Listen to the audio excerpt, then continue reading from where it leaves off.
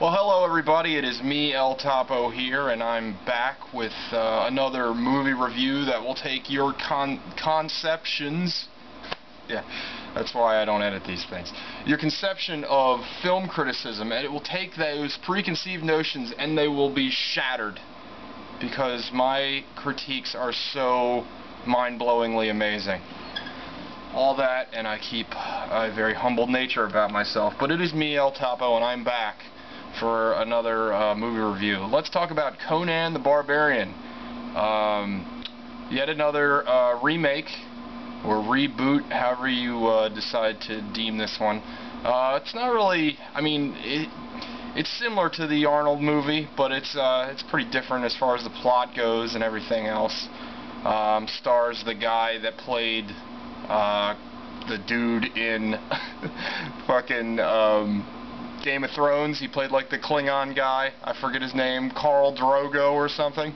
He plays Conan. He's very big, muscly, and shirtless. So, you know, what can go wrong with that? And I guess I'll tell you about the plot.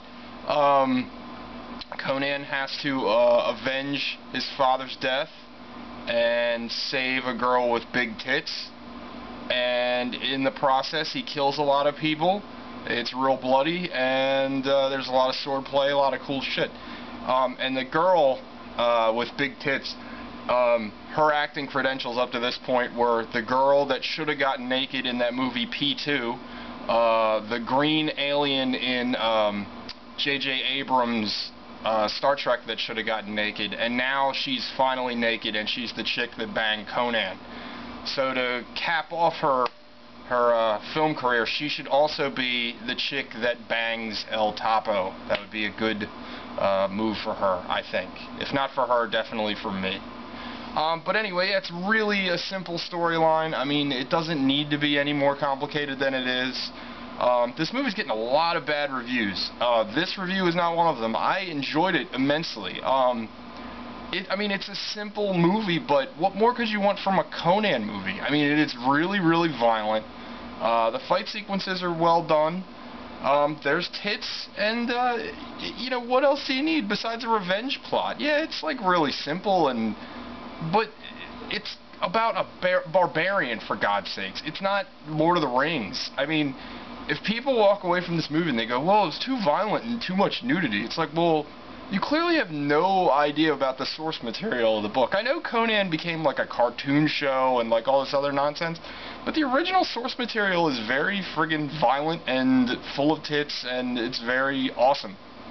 And this movie is pretty awesome too. I'm not gonna go out and say it was great, but I enjoyed the whole thing. You know, it was fun, and I liked the movie never really slowed down. I mean, it was pretty much constant action through the whole movie, and I mean, that's what you want in a dumb action movie. There's really no lulls. Yeah, the dialogue's kind of stupid, and the plot is kind of thin, but again, what really more do you need? I mean, the visuals are real good. They definitely did their homework as far as, like, the comic books go. I mean, it definitely, some of the visuals that they pulled out, I mean, it could have been a Frank Frazetta painting, like, the way that it was shot. It was good. Like I said, you know, it's a very simple review, but it's a very simple movie. I really enjoyed an action movie where I could see what was going on, Michael Bay. It's nice to have, you know, people always say, well, you know, it's a movie where you turn your brain off, and I guess that does include something like Conan, but it was enjoyable. I mean, there wasn't anything that was, like, glaringly awful.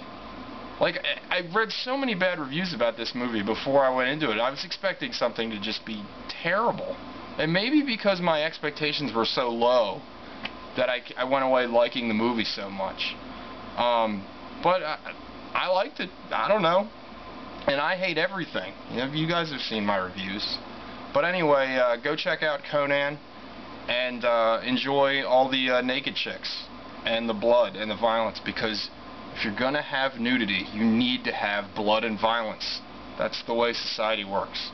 Anyway, cheers. We'll see you later. Bye. Oh, and check out moleholeradio.com for more molehole nonsense. Yes, moleholeradio.com. Do it.